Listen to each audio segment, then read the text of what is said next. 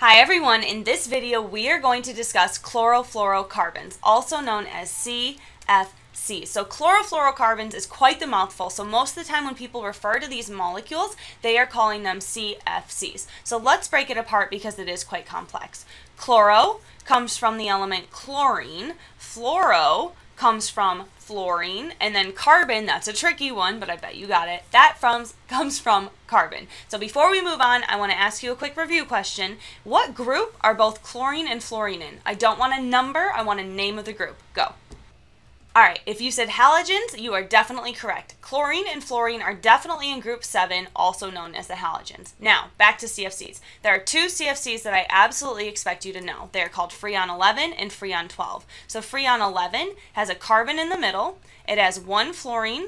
Okay, and I'm going to draw in my lone pairs just so you know and kind of get used to them, but make sure you're doing this when you're drawing out your Lewis structures. It has 3 chlorines. So one carbon, one fluorine, and 3 chlorines. Now, this one that I just drew out, this one is called Freon 11. So Freon, F-R-E-O-N 11. Now, we also want you to know Freon 12. So Freon 12 has one carbon, but it has 2 fluorines and 2 chlorines. Now, does it matter how you draw this out? Can the fluorines be next to each other? Can they be across from each other? Yes, it 100% matters. You must draw the fluorines next to each other and the chlorines next to each other. If you draw the chlorines opposite of each other in the trans position, you change the polarity, you change the reactivity. So you absolutely need to understand that Freon 12 looks like this. The fluorines are next to each other, chlorines are next to each other.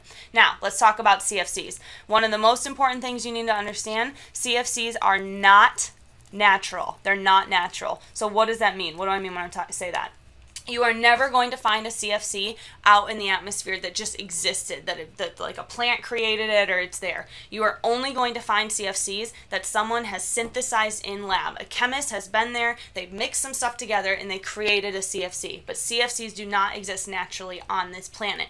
So why did we invent them? Well, in the 1930s, we had serious issues with our refrigerators. We were using toxic gases, ammonia, and SO2. So think about this. In your fridge where you put your food, we are using toxic gases to keep the fridge cool. It was a big problem. So what happened is we invented these CFCs right here, okay, these CFCs as an alternative for these toxic gases. So why did we use CFCs? Well, here's some important things. First of all, they're non-toxic, so that's great. We definitely want non-toxic things in our fridge.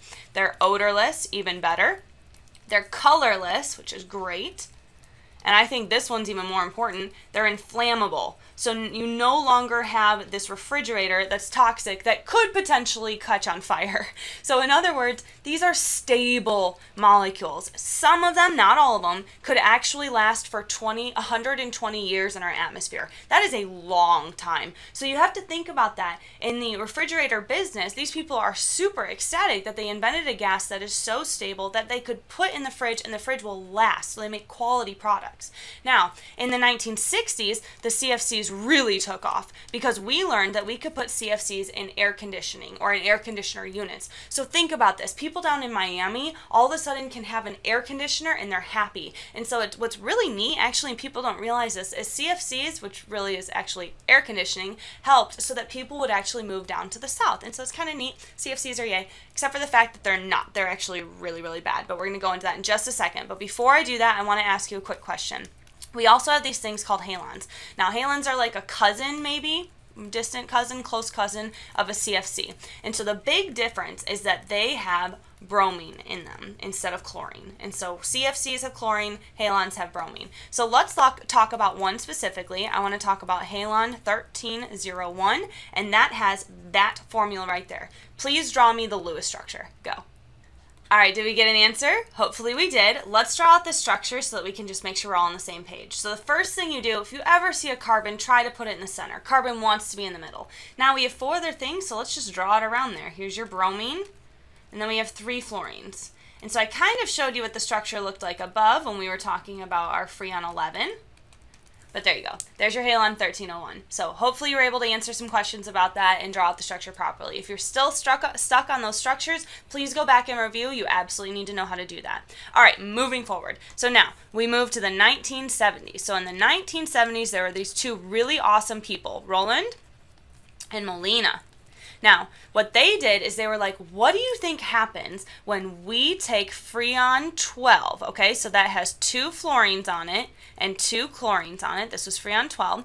What happens when we shine light on it? And you're going to see chemists do that. They're always like, what happens if we shine light on it? What happens if we set that on fire? What happens if we blow that up? And so luckily, they just wanted to see what happened when they put light on it. So they put some UV light on it, very high energy, so wavelengths of less than 220 nanometers. And what they saw is that this molecule, so your Freon 12, actually broke apart into this guy right here. So the carbon still had the 2 fluorines on there and 1 chlorine, but it formed these things. What are those called again? All right, hopefully you got that answer correct. It is definitely called a radical. So anytime when we see one unpaired electron on something, we just represent it with a big dot, and that is called a radical. When I say radical, I want you thinking reactive. It is so reactive. So here is what happens when chlorine radical goes into our environment. Number 1, it destroys our ozone. And I'm not using the word destroy because I like to have high energy and get you excited about chemistry. I'm using the word destroy because it actually destroys our ozone. So it takes our ozone molecules, so 3 of them, and converts them to 3 oxygen molecules. Now, how does this happen? Well, it turns out that chlorine radical is actually a catalyst. Now, we've mentioned catalysts before, but just in case you've forgotten, they are something that are consumed, so they're used as a reactant right in the very beginning.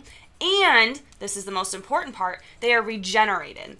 Now, that means they are used up in the very beginning. So here they are as a reactant, they react with ozone, a lot of stuff happens. So this big mechanism, blah, blah, blah, blah, blah. At the very end, it spits out oxygen, but it also creates another chlorine radical. So that chlorine radical runs right back to the top and breaks apart more ozone molecules.